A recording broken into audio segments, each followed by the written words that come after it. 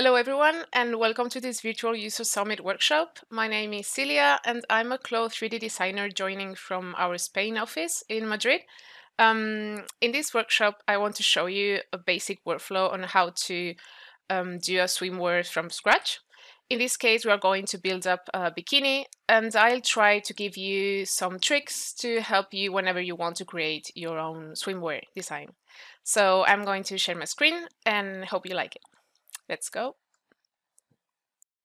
Okay, let's start. First of all, we need an avatar. So I'm going to the library, avatar folder, female v2, and I'm going to upload an avatar. Camila can work. Now we are going to change a few things like the high heels and the texture. For the high heels, if I select them both by pressing Shift, I can do right click and delete them.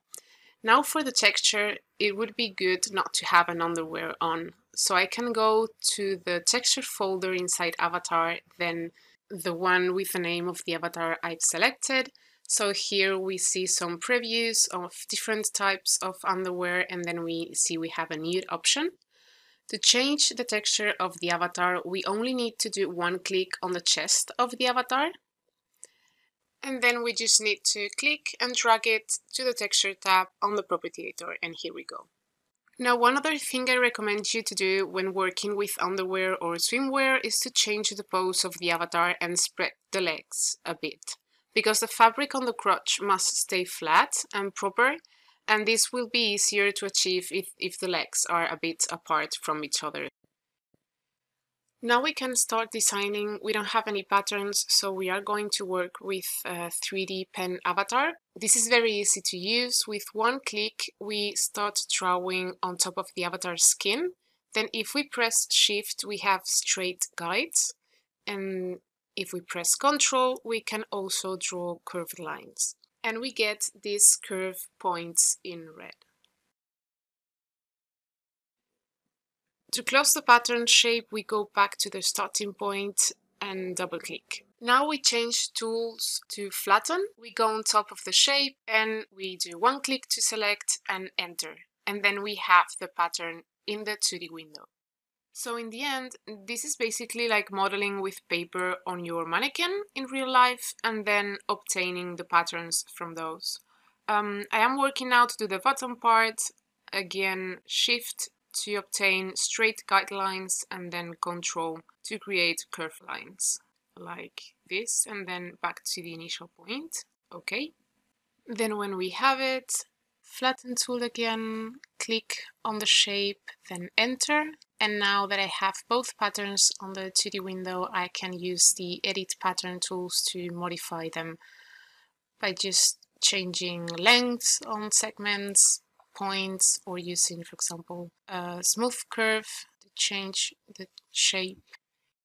In here, I'd like to have a dart, so I'm creating one segment point, right click and add dart. In this case, I want to make it this big. Okay. Now I'm going to continue editing the bottom part with smooth curve. For example, here and here. And I would recommend on the sides to do right click on the segment, on a point segment, and use perpendicular pattern corner option, so we can make sure we have a perfect 90 degrees angle here. Now I'm going to make sure I also have a perfect angle here on the crotch, in here. And now that this goes straight up, okay. And now that I have both, I can duplicate them. So I'm going to select them both and do Ctrl D, so I get a symmetric copy. Now on the center of the bottom part, I'm going to merge both patterns, so now I have one. And if I want to delete the drawing lines I did on my avatar, I can select them by clicking on top of them, pressing Shift with Edit 3D Pen tool, and then press Delete on my keyboard, or right click and delete. Now for the back pattern of the bottom, I'm going to keep it simple, and I'm just going to do copy and paste, and then we can modify this pattern as well. I'm just going to do this point here and move this up. Okay, now let's simplify a bit here. And I'm also going to use the smooth curve tool to give it more width here. Okay, something like this. Then if you end up having a lot of segment points, remember we can always select them, right click, and convert them to curve points. Now we can go with the rest of the patterns for the straps and the crotch. We don't need to use anymore the 3D pen tool. We can go with rectangle tool on the 2D window. By selecting this segment, I can see the length of it. So one click on the background, and in my case, it's going to be 5 centimeters and then 21.5. Okay. Oops. Yeah, this way better. Now on the side, I can unfold. Here we need a connecting piece. I'm going to do a tiny rectangle to connect both cups, but I suggest you could also work with a trim in here, something like a buckle, for instance. Now we need the shoulder straps. So let's do one more rectangle in here. In my case, I already know the length, and again, 1 centimeter. Okay, I'm going to duplicate it with Ctrl D, so I have them linked. Now for the straps on the back, we can use Surface Tape Measure Avatar to start here. One click and go through all the back. Here to the center. Okay, so we can see this length, but in my case I'm going to do it a bit shorter because we are using Lycra fabric, so it's going to be elastic. So let's say 20 centimeters should be okay. I'm duplicating this piece as well. Okay, and now we could activate the arrangement points and then, yep, arrange these pieces around the avatar. For the piece on the crotch and the one in the middle of the cups, we are going to use the superimpose function. So for that, we know we need to sew the pattern pieces first. So this here, and now I can go here and superimpose the side. I'm changing to texture surface so we can see the wrong side of the fabric, so I don't get it wrong. Now to the front, okay, and superimpose the side again. Now we can do the same for this piece here. Now for the bikini straps that goes over the shoulder, we are going to make that they do a loop around the back strap. So for that, we are going to create some internal lines. First of all, some new segment points, 2 centimeters, 2 centimeters, then internal lines, and here in the back straps, one internal line at 10 centimeters and then one more at 1 centimeter, which is the width of the strap. I already have them in the duplicated pattern. Okay, so now we need to arrange this a bit better. And with the fold tool, we are going to work with these 2 straps.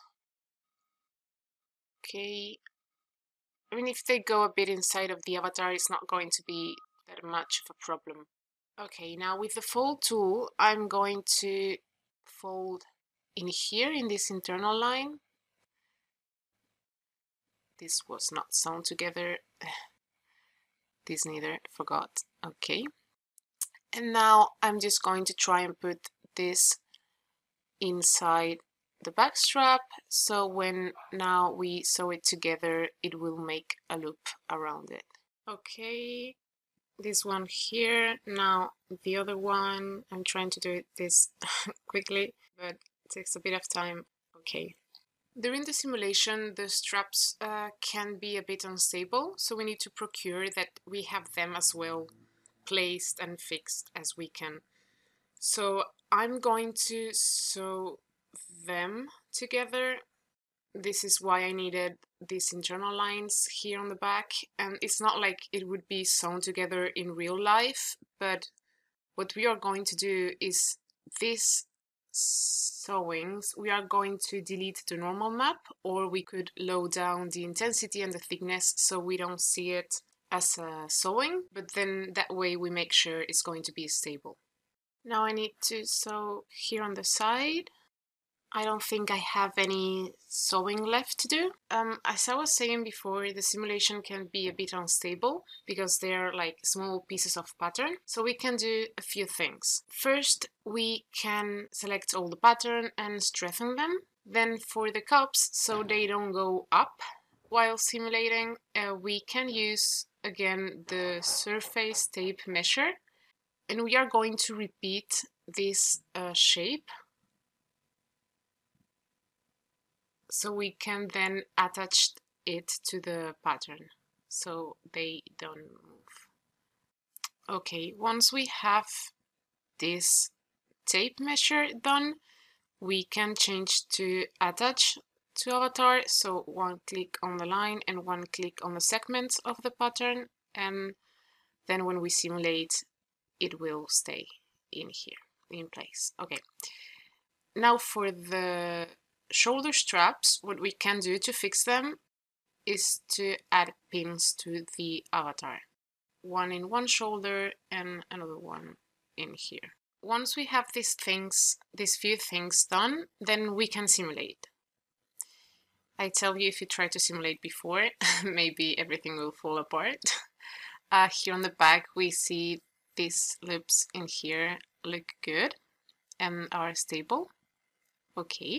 Anyway, if you don't want to see the orange color of the strengthening, we can do right click on the background and hide the colors. Now that we have the most important done, we can start adding details such as a ribbon for the back. We go to hardware and trims, then ribbon, and now here we want to add the garment, so the CPAC file, not the trim, because we want to have the patterns. So I'm adding this one I like to the workspace, and now to help you place it, you have this Diana here, which you can use as well as the gizmo to move it a bit closer. I'm just keeping a gap here so I get to see the sewing lines are correct. Now we need to sew it. For that we have these guidelines in here, and we can draw internal lines on top of them, and then we can sew the center of the back straps to these two internal lines. And then we can simulate briefly. Okay, looks good. Next step, we are going to draw some more patterns with the spiral tool in the 2D window, so we can have some ruffles. So I already know the measures I need to input in this window, so I have the ruffles I want, because I know the length of the base of the cup, and I also want them to be 2 centimeters wide, so 20 millimeters, in here 5 centimeters, and then 17 for the length. Okay, so it would be like this. I'm going to first of all load the particular distance because it's a small pattern piece, then duplicate it, and now we can sew them and superimpose both over. Okay, now I'm going to copy and paste them so we can have them also on the bottom, but well, this is a designing choice. I'm also going to do them bigger and then sew them as well, going through the front and through the back, and I can superimpose them again, and I'm going to modify the shape a bit with a smooth curve. And then I can simulate and let them fall. Fine.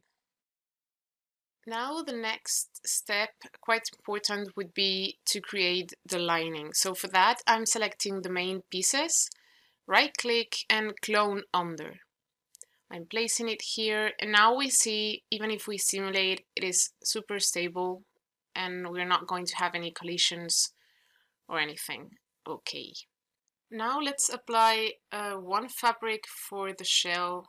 I already have it in here in the object browser. It's a lycra fabric and then another lycra for the lining. Now I can delete the ones I'm not using anymore. Okay. If we take a look in this fabric, we already have a texture in the lycra shell. But normally swimsuits and bikinis have a print, all over prints, so let's open the texture editor and add one print on top of the texture. This one, we need to desaturate it because it's kind of grayish black. And now we can add another image on top, in this case a print, even though it's not an all over print, it's not a repetition, but we can make it work. I'm changing the size of the canvas. Okay, making it bigger, and then I can adjust my drawing. This is a drawing I did just to show how we could apply it, and then we could change the blend option, which can give us different color options, like in this case, and apply and close. Now with edit texture 3D or 2D, we can just modify it, and we could even scale it in here. And okay, now for the lining, and just applying one color, one flat color using the eyedropper. Okay.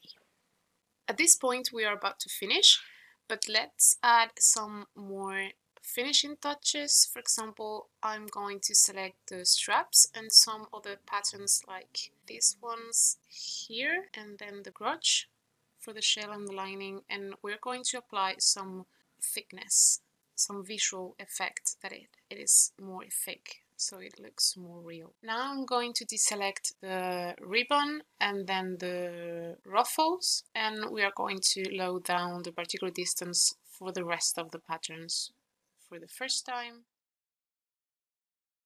We can simulate now, and let's be careful with the ribbon because it's going to fall a lot now that it has a new different fabric.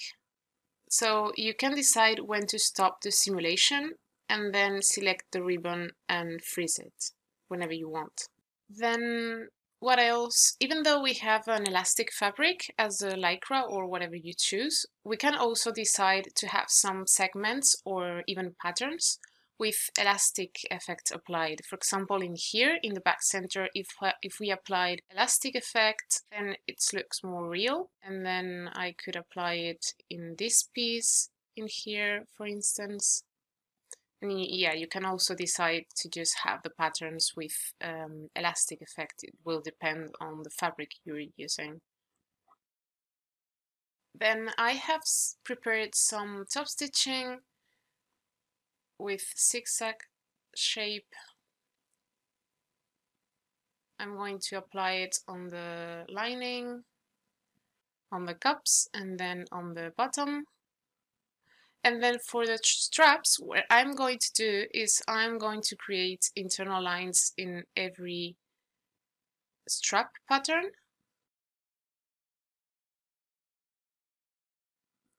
Then here in the back, exactly in the middle. So now I can create with segment top stitch the top stitching in here, and I have it in the back so we can see it here in the inside. And I also have two different types of puckering I prepared. So I have one for the bottom lining,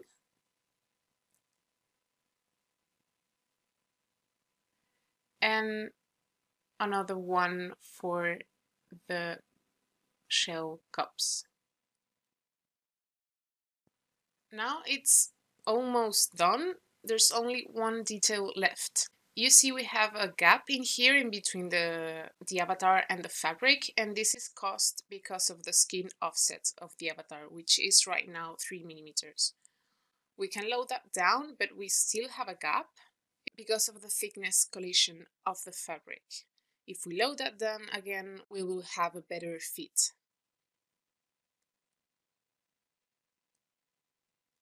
Now I'm going to select the main patterns, not the straps, and I'm going to unstrengthen them. I have my cups attached to the avatar, and with the pins and the rest still strengthened, I will have a better result on the cups and on the lining, a better effect, more realistic, but still it will be very stable. And now I would like to show you a few renders I did of this same design. So I did just a basic render, then I played with some colorways, changing the blend option on the texture editor, and then, well, you can get as creative as you want.